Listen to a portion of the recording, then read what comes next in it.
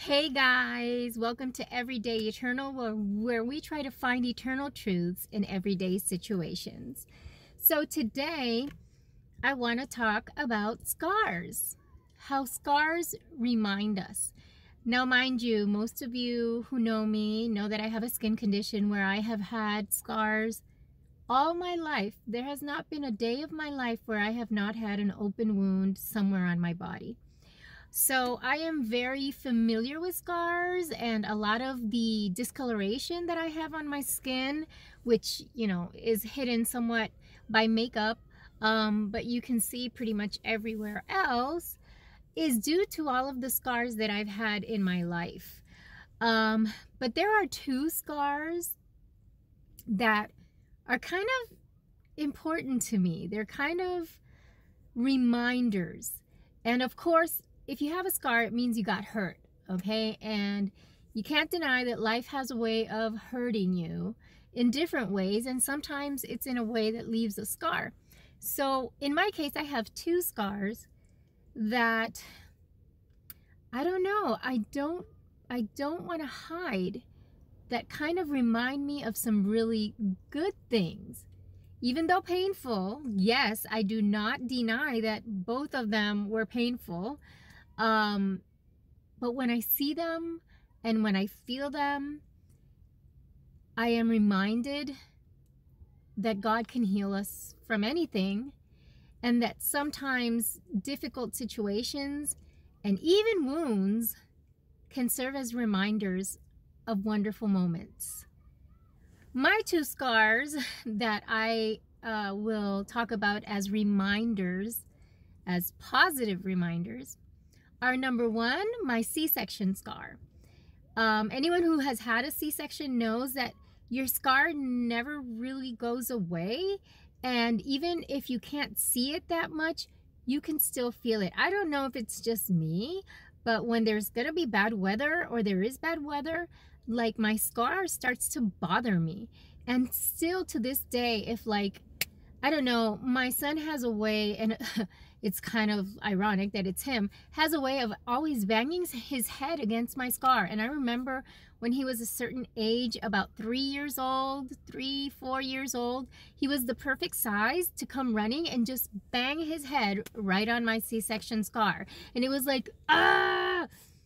But it was a reminder of him, his life, coming from there. So when I see my C-section scar, as a person who had my child a couple of days before I became 40,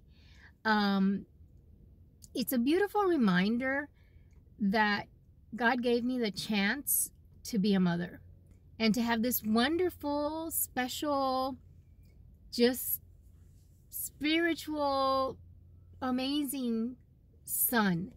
And so the scar is there, and it reminds me, and yes, people, C-section, oh my goodness, it hurts. It hurts bad, and it hurts for a long time. And so, and even afterwards, it still bothers. However, this scar reminds me of one of the things that I love most in this world, and that is my son. Yes, I had to endure some pain for some time. But wow, Ian, that's all I can say. Wow. There's another scar that I kind of like. Of course, it's not aesthetically pleasing, and of course, it's going to probably, people are probably going to look at it and say, I wonder what happened to her there. That I kind of like. It's kind of like a pet scar. And that's my scar that I have right here on my eyelid over here. If you ever see me up close, you'll see that I have a little jagged line scar there. And I kind of love that scar because it reminds me of what never to do and how amazing my life is and the opportunities that I have been given and blessed with. Because see, that scar occurred to me in Israel, and we were walking down an area that was had waterfall, and then it was rocks, and it's where David was hiding with his men. And so we were walking there, but I made the fatal mistake. I was there with a friend of deciding to carry both of our cameras at the same time while we're walking on slippery rocks with running water. So I felt myself slipping, and in order to save both cameras, okay, this was in the time before like the fancy cell phones and everything. This is when you actually not only took selfies or took photos with your camera from your phone, but you always had to carry a digital camera with you. They were digital cameras, and they were not cheap at that time. So I had both of our cameras. I don't know why. And I slipped, and in order to save the cameras, bam, I hit my face against a rock. Now, I was there with a group, which drives me crazy. I don't really enjoy going with groups because you kind of have to always go where they tell you, when they tell you, and have to catch up or wait for people, but it's all good. It was a blessing from God. It was a gift from God. So I saw the group was walking, and I was like, you know what?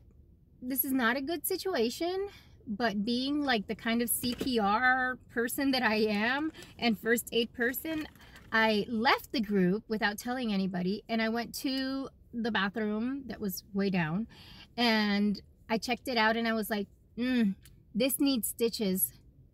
But ain't nobody got time for that. Literally, I made a split decision choice of I'm going to live with whatever scar I have left over from this tumble. And so I did. So I just like pressed on it with a napkin. So I went on my merry way with the napkin up the mountain, spring, waterfall, rocky situation. And of course people were asking me, what's going on? What's up? And I was like, nothing. And I got back to the hotel, and it's like a little bit open, and I'm like, you know what? I'm going to live with it.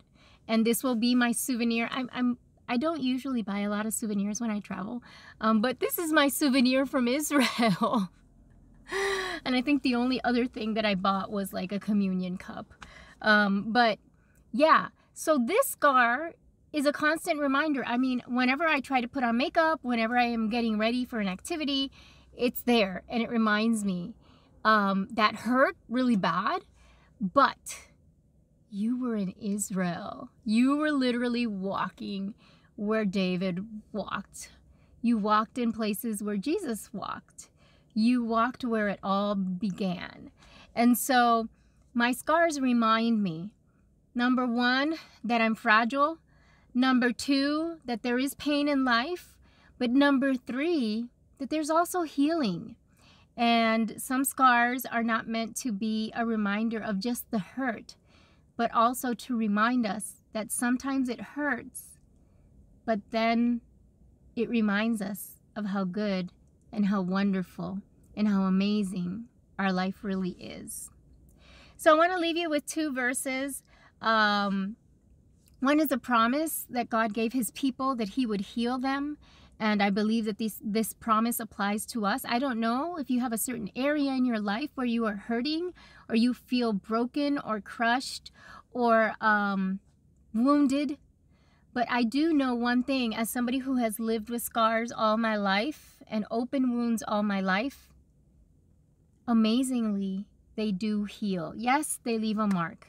Yes, we remember what caused the wounds and how they hurt. But what an amazing thing to say. I once was broken, I once was wounded, but now I'm healed. And God can help us so that the healing is not just superficial, but also internal, emotional, spiritual, even psychological. Well, in Jeremiah, God tells his people, but I will restore you to health and heal your wounds, declares the Lord.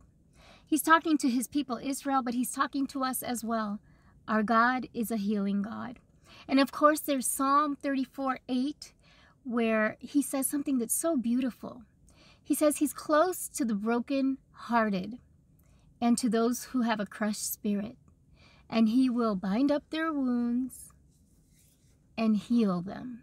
Isn't that amazing that God would leave that written for us through David's pen, that our God is a healer and that He's close to those of us who have a broken heart. So it's not just a physical wound, but emotional wounds as well.